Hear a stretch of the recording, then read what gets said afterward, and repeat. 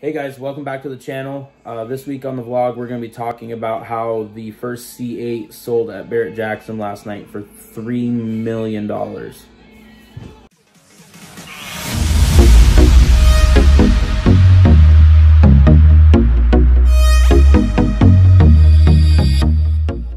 now 500 down, down, 500 is bid, and 500 now, 750, and 750 now, $1 million. $1 million is bid, and $1 million, $1 million, $2 million, $5, and $1 million, $5, $5, $5, $1 million, $5, $1 million, $5, $1 million, $7 million, $7, $2 million, and $2 million, and $2 million, dollar bid to get a $2 million, bid to get a $2 million,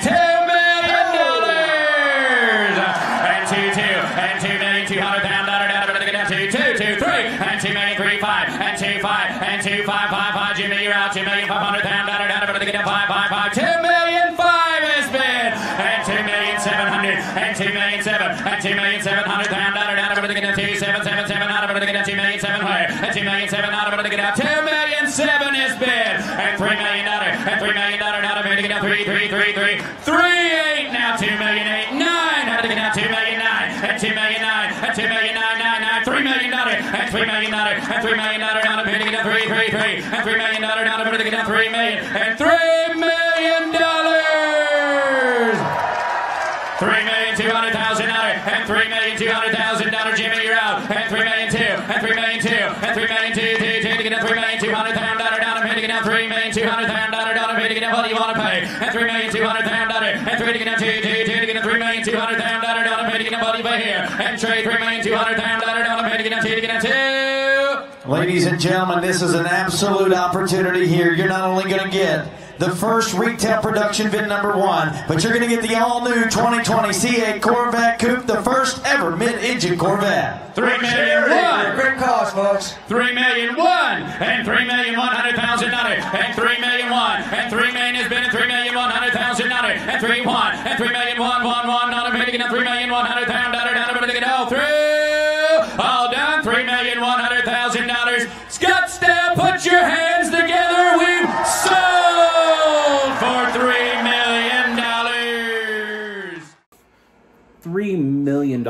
That is such a astronomical amount of money for the purchase of a vehicle, in my opinion. It's just absolutely insane. And then I got to think about it. The guys that bought it, his name is Rick Hendrick, and he's obviously a wealthy man. And the proceeds of that went to charity. That guy's a genius. One, if he has $3 million to put out on a car like that, he's, you know, obviously up into an 7, 8 figure income. And that's a tax write-off.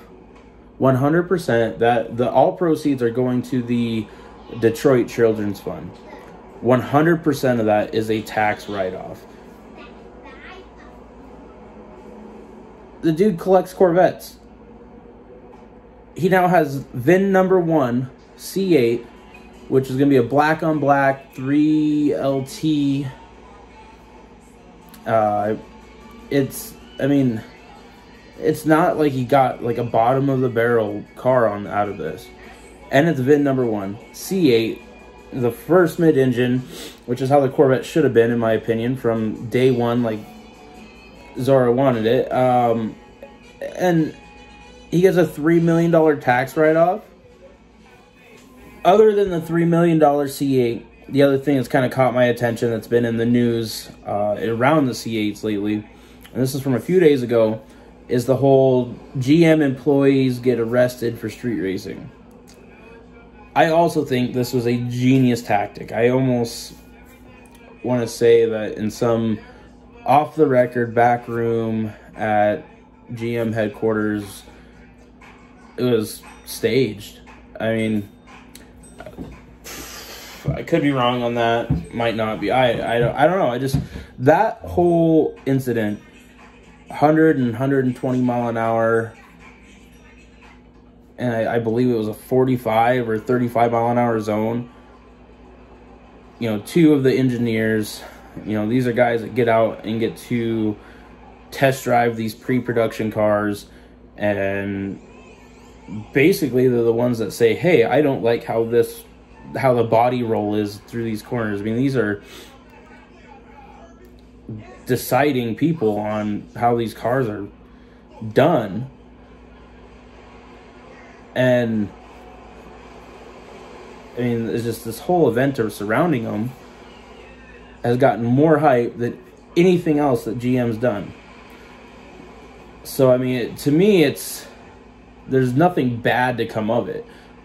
You got two guys that, if it wasn't planned, really did GM a favor. So I thought that was kind of funny when I read that, and everyone's like, oh, they're, like I said, everyone's like, they're going to get fired, or oh, that's so wrong, and this is disrespectful, and you know, unresponsible, and whatever.